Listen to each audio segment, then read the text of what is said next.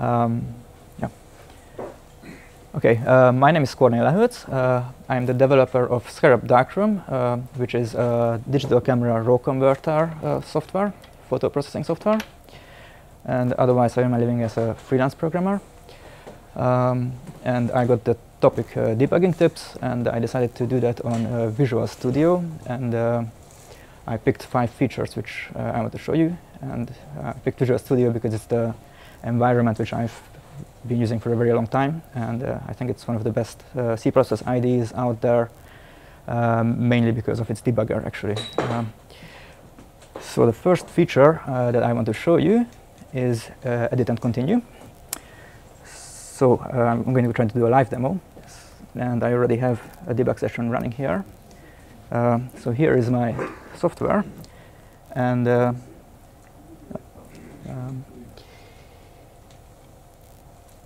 I've put in a little bug. Here you can see that this highlight is kind of greenish. So now I'll trigger a breakpoint by modifying some colors. Of course, the live demo I have to restart because sorry.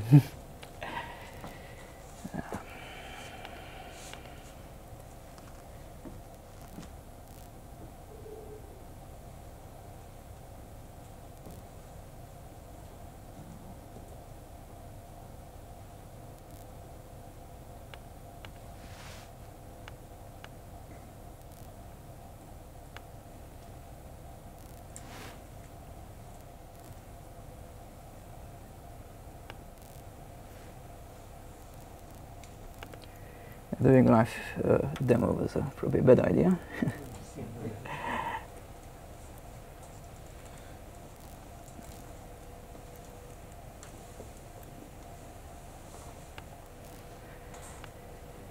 So I have this little issue here, this bug that I've put in, and I'm going to trigger the breakpoint. And yeah, what's wrong here is that yeah, this min here should be a maximum.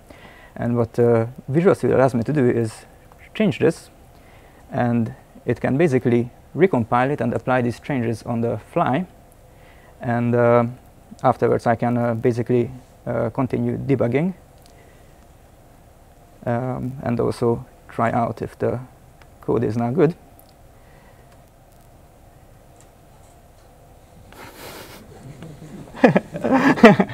And now I can see that the highlight is correct now on the image, and this is a great feature for trying out things quickly and iterating. Okay, the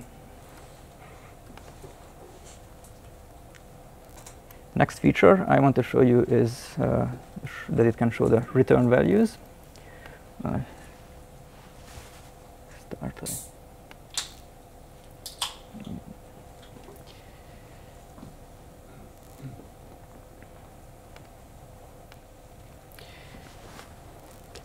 So you might sometimes have the problem that you want to find out if a function succeeded, but you didn't set the return value into a variable.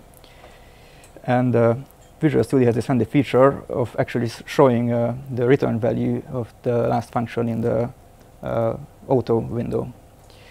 The old school way to do this was actually to check the EAX register, which might also work in other IDEs on PC, which also contains the return value if it's the return value is some integer value. So that might work as well too. Next feature is show an elements of an array.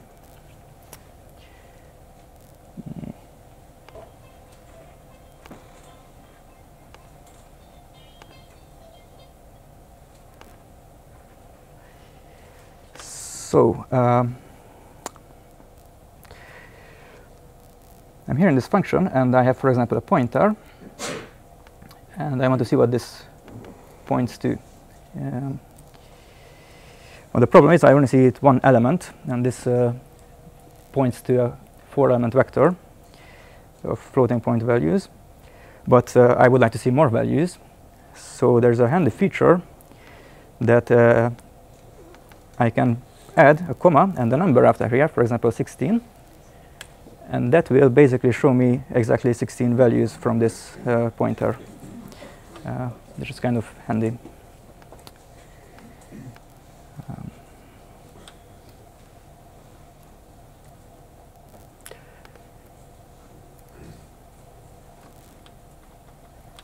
I shouldn't have quit because I could have shown the next feature right here.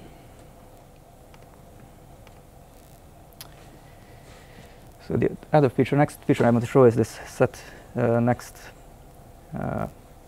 statement. And basically this feature is that you can take where the execution point is and move it up somewhere and then rerun this piece of code, for example. And for example, if you do something with this edit and continue and change something, then you can go up and then rerun a piece of code to try it out with the changes. So this is another handy feature.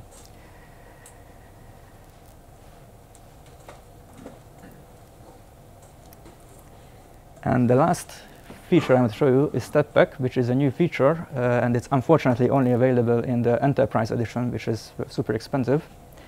And this feature is not enabled by default.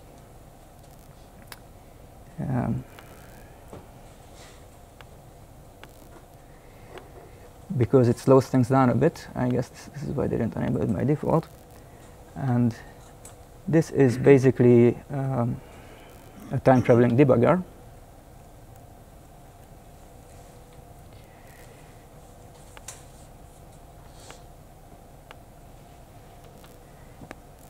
So you can step through the code. Let's do it elsewhere.